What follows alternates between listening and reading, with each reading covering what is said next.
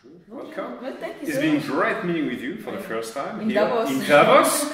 I know you are one of the distinguished young leaders. And I was amazed to hear actually some initiative you do is the One Spot Global Solutions, and what you do also as a member of Microsoft Council for Africa. Could you elaborate a little bit on that? Well, I mean, for me, I'm truly honored to be part of the council, and we are 12 members all around Africa. So I think for us, being part of the council member means that we can influence and support Microsoft initiative in Africa, but also the vision, the values, and around customers, but the people, the products, and everything. So for me, it's an honor. But also coming today and hearing the stories of what you're developing as a Microsoft philanthropy is great as well. We've been supporting many of my girls in Senegal. One of them is part of the YARI program, but also she's certified Microsoft and she's working for a telecom company.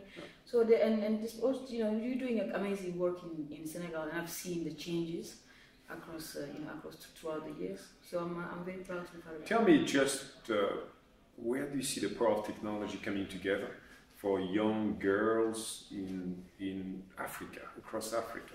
I think we just touched base on it earlier.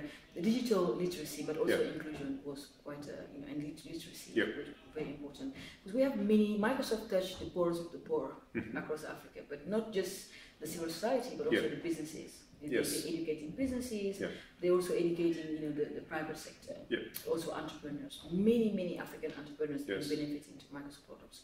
So I think that if we can create a kind of like a human way of creating inclusivity, making sure that everybody have access to internet, participate, but also have their say.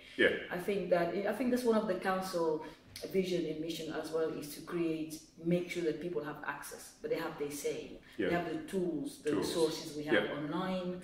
Everybody can go and get it. Impact investing, all the resources. All the entrepreneurs in Africa right now can get. I think it's just fascinating.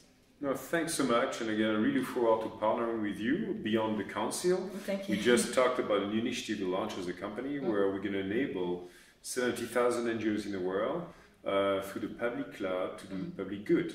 And I know you are doing a lot of public good in Africa, and so I'd love to make sure we can support you across your different initiatives through entrepreneurships, hubs.